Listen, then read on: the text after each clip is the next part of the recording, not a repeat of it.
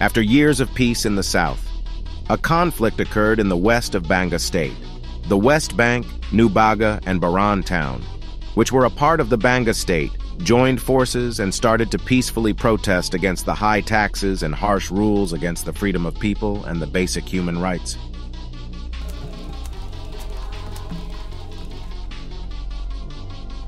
Despite the peaceful protest, the Banga state didn't comply and used their forces to end the protest.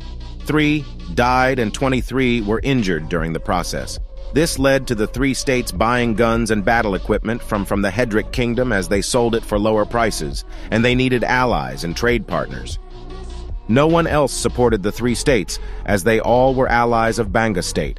But Hedrick Kingdom needed allies, so they can have a stronger presence in the region and they can weaken the Banga state.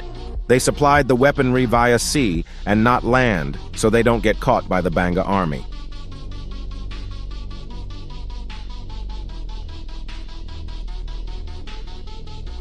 New Baga became the first target of Banga state, as they were the first to threaten the Banga state about leaving the state.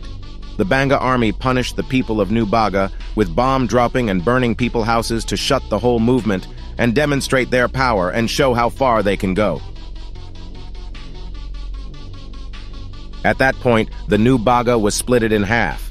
The north was controlled by the Banga military and the south was New Baga. They went as far as blocking the New Baga's port so they couldn't flee or import any food.